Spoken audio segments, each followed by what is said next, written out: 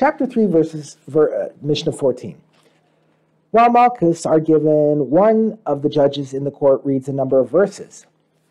The reader reads the following verses, Deuteronomy 28, 58, and 59. If you will not be careful to do all the words of this Torah which are written in this book, to fear this honored and awesome name, Hashem your God, then Hashem will make your blows and the blows of your children extraordinary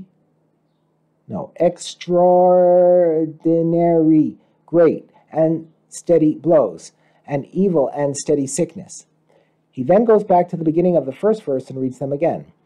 He then reads the verse 29:8 there.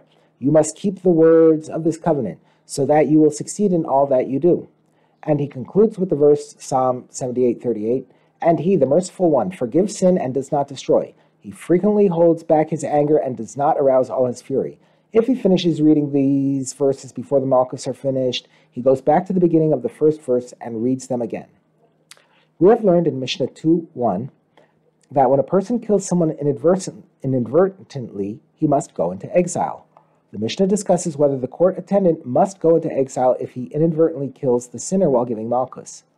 If the one receiving Makkos died by the hand of the court attendant as a result of the Makkos, the court attendant is exempt from exile, even though he killed a person inadvertently.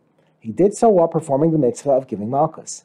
And when a person kills inadvertently while doing a mitzvah, he does not go into exile. However, if the attendant inadvertently added one more lash than he was supposed to, and the sinner died as a result, the attendant goes into exile for killing him, since he was not supposed to hit him an extra time.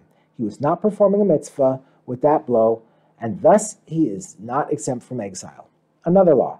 If, while receiving Makkos, the sinner lost control of his bodily functions and soiled himself, whether he soiled himself with waste or with urine, he is exempt from the rest of the lashes. The fact that he has been disgraced in this manner through the Makkos exempts him from the rest of the punishment. But Rabbi Yehuda says, a man is exempt from the rest of the lashes only if he soils himself with waste, but a woman is exempt even if she soils herself with urine. Since a woman is more sensitive to shame, this lesser shame is enough to exempt her from the rest of the lashes.